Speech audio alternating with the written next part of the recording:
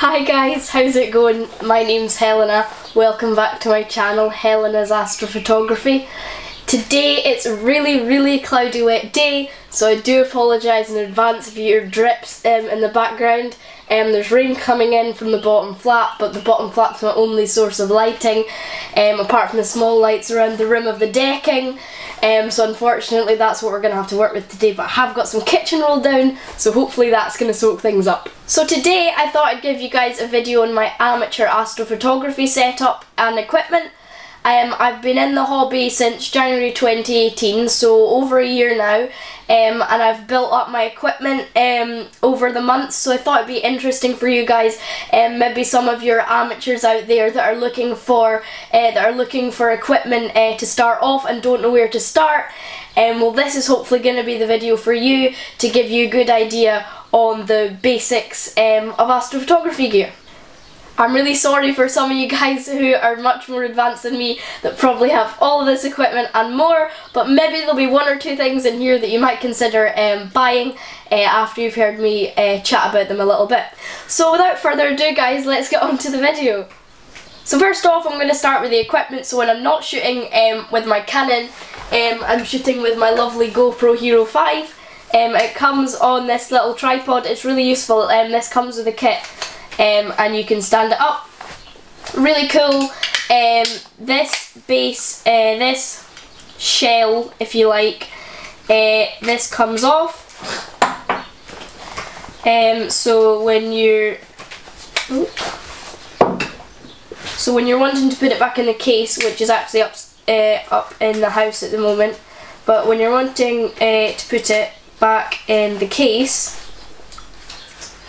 like the hard shell case, you take the shell off like that and you have your little camera. It's quite a weighty wee thing actually for its size, but it's great. The quality is amazing. You can get up to 4K resolution on this little thing. I absolutely love it. So I use it when I need to shoot like two angles in my videos, or when I'm out and about, like sometimes I'll put it on my bike and I'll twist around the handlebars and it'll look really cool for like a pan of wherever I am. So yeah, this is a really cool piece of kit.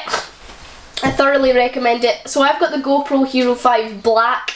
I've got the black edition. There's grey and there's white, I believe, but the black is certainly worth the extra bit of money. So secondly, when you're out in the night, you're obviously going to need something to see, but a normal white torchlight that you might get on your phone or even on a normal torch isn't suitable for going out stargazing. Reason being, it's not infrared light and it will damage your eyes. This is why I have this trusty head torch. This is a new head torch actually. I just recently got this, and these little buttons on the top, plus and minus buttons, put the infrared light on, and it does have a normal torch light for those nights that I'm not out stargazing and I'm just out maybe on a walk or something. But yeah, so infrared, really useful for when you're out stargazing. It's a must-have. Now I have to say, some of the equipment, this shows how much of an amateur I am. Some of this equipment I have no idea what it is or what it does, so maybe if you guys could leave a comment down below and tell me what it does, that would be ace. Obviously the equipment I've shown you so far, I definitely know how to use. I know them inside out, but this little adapter coming up, I'm not really sure what it's for, so so this is the camera adapter 20356. That's its serial number, so if you want to go and look up camera adapter telescope 20356, that should get you what I am reviewing right now. So it's this thing, right? And it comes in two things. It's for Canon cameras, and I think it's to attach to a telescope. I think it's to attach to different types of telescopes, or maybe put a lens in, a telescope lens in, as well as using your camera. There's a number of possibilities. I'm not too sure because I use if you haven't checked out my last video on how to attach a DSLR to a telescope, I really recommend that if you're not sure on how to do it, step-by-step tutorial. But I use my T-ring, which is on Luna at the moment, to attach my camera straight onto my telescope. So yeah, I use that. I don't use this. I've never used this. I'm not sure what it's for. I'm sure I'll find out if one of you guys are kind enough to post down below in the comment section what this is for. I'd be really grateful. There's a number of things I can think that it could do. But yeah, we'll come back to that one maybe in next week's video when I find out what it's for. But it's a really interesting piece of. So before I get to show you guys all my lenses and stuff, I have this thing from Relevation Astro, and this is a really important piece of equipment when you've got a reflector telescope like mine. This is a collimator, so it aligns the mirrors in the telescope. Now, I thoroughly recommend you get one of these if you don't have one already, if you're using a telescope like mine, because when the mirrors are out of alignment, and even when the finder scope's out of alignment, that's a whole other thing that you have to align the finder scope. But say like you're looking something, you're looking through the finder scope and you've found like the moon, and it's in the two crosshairs in the finder scope in the middle, and it doesn't come up in the lens. That means that your finder scope and your lens aren't aligned, and it's really important that you get that done. That's a whole nother thing. You might, in your telescope manual, it might tell you how to do that. It did in mine. That was really good, and I found it really informative. But yeah, this is to align the mirrors. So there's a primary mirror that I normally align maybe once a month. I should probably align it a little bit more, but it depends how much I'm moving it around. Again, my dad's kindly built Luna a little stand so that she's that bit higher off the ground, so she can get she can view through the bottom flat without us having to move her down into the garden. That's going to shake things about if she's being moved around, but hopefully having this stand is going to prevent that. It's really useful, and hopefully I'm not going to have to align the mirrors as much. Secondary mirror, it's a really complicated thing to align.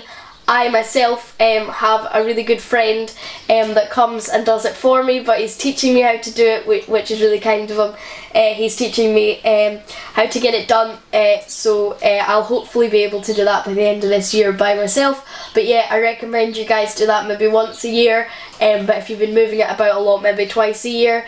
It really depends on how much you're travelling with this. Now you may be wondering, Helena, how do I attach the collimator to my telescope? I have you covered. Barlow lens. So a Barlow lens, if you're using it with a normal lens, it depends what kind you've got, but this is a 2x Barlow lens, so whatever your lens's magnification is, that will double it. So it will be double the magnification than your normal lens if you put it excuse me, in this little cap here. So there's a little cap that you just take off. It just comes off like that, and your lens, or in this case my collimator, goes in here and straight into the little lens adapter onto the telescope. Really handy piece of equipment. Again, I think it's a must-have. Definitely if you've got a collimator, because you're not going to be able to attach your collimator if you don't have one of these. But again, for observational astronomy, really useful thing. If you want to get real close-ups on the moon and stuff like that, it's awesome. Thoroughly recommend it, especially if you're just starting out, because that's what I did when I was just starting out. Like I maybe like looked at the craters of the moon or something, and studied them a bit more, and that's how I basically got into it, and that's how this whole thing started. So yeah, definitely recommend getting a Barlow lens. We're gonna move on to the more lens side of things.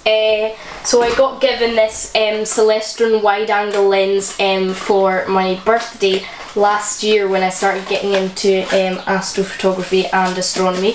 This one was more obviously for observational astronomy, but when I get like adapters to put lenses onto the camera to go onto the telescope, this one would be really good. I've looked at the Orion Nebula through this lens. It was fantastic. Loved every moment of it. It was great. So as you can see, it's really wide. It's got this lovely orange lining around it. Makes it look really snazzy. It goes really well with the Celestron logo as well.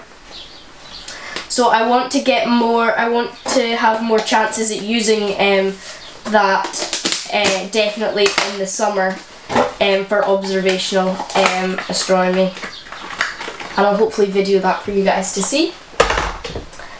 And lastly, I'm not going to be doing Luna today. I'm going to be doing her in a separate video. I'm going to be doing a review on her. So make sure to stay tuned for that in the upcoming weeks. That should be coming out fairly soon. Might even be next week's one, I don't know. We'll have to see. But this is my box of telescope lenses. So in this box I have a 12.5mm lens, a 17mm lens, a 10mm lens, and a 7.5mm lens. I also have an infrared torch. It also shows normal torchlight, a bit like my headlamp, but this shows infrared, so I have two torches, which is really handy, especially if I'm coming out with other people. Then they can take a look without shining their white torchlight into my field of view, which will make it hard for me to see. And then the other thing that I really need to start looking up and learning about is filters. So I have a red one, a green one, and a blue one, and a blacky grey one. So I have RGB filters. If you guys could comment down below and tell me what I can use these for. I know a little bit about narrowband filters and RGB filters. I've done a little bit of research on them, but if you guys could let me know the gist down below, that'd be really good, and I can get caught up with all of that in the weeks to come. Just before I go, I want to thank all of you guys that have shared, liked, donated, commented on my Indiegogo campaign. I shot a video a couple of weeks ago on the launching of it. It's launched, it's been launched for a week, it'll be a week tomorrow. I changed my target to £800, and I've absolutely smashed that. We've got 1,000, I think it's 1,032, so we're at 129%. I cannot thank you guys enough. The campaign's going to be open, I think it's for 25 more days to this day, so it'll be different on Wednesday. It'll be about 20 days on Wednesday, and it's going to be open, so if you guys haven't checked it out, make sure to check it out and share with your family and friends. Even though I have still got over my target, you still can donate, because any extra money I will put aside towards other equipment like CMOS cameras, CCD cameras, the ASI Air. I don't know whether you guys have heard of it. It's an awesome thing. I did some research on it. I saw a little article, I think it was, about it a couple of weeks ago, and I was like, oh my god. It's this little box by ASI, and it acts as your computer, so you connect it to your telescope and your mount, and you can connect it to your phone via Wi-Fi, and then you can change settings and control things from your phone or your iPad or whatever that you use, which I think is ace. So I was looking at them, generally just lenses, maybe even like I can save up for like trips out to astrophotography tutorials to enhance my learning. But yeah, I'm just really grateful to everyone that has contributed and shared my campaign. Thank you guys so much for watching. I really hope you found this tutorial informative, especially for you guys that are amateurs like me out there that maybe don't know where to start with equipment. Hopefully this video has given you a little insight into what equipment and the basics of astrophotography gear and what equipment to buy. I really hope it has. For you advanced astrophotographers and astronomers that are watching, really sorry, but I thought this video would be really good for amateurs out there that are just getting started. But hopefully you guys that are more advanced have found some equipment within this video that you might consider investing some money in. The cloud's really coming over now, and I think I just heard some thunder. I think I just heard some thunder, so I'm just going to go and I'm going to shut the den flaps and head off and edit the video. Thank you guys so much for watching. I'll see you in the next one, but until then, happy stargazing.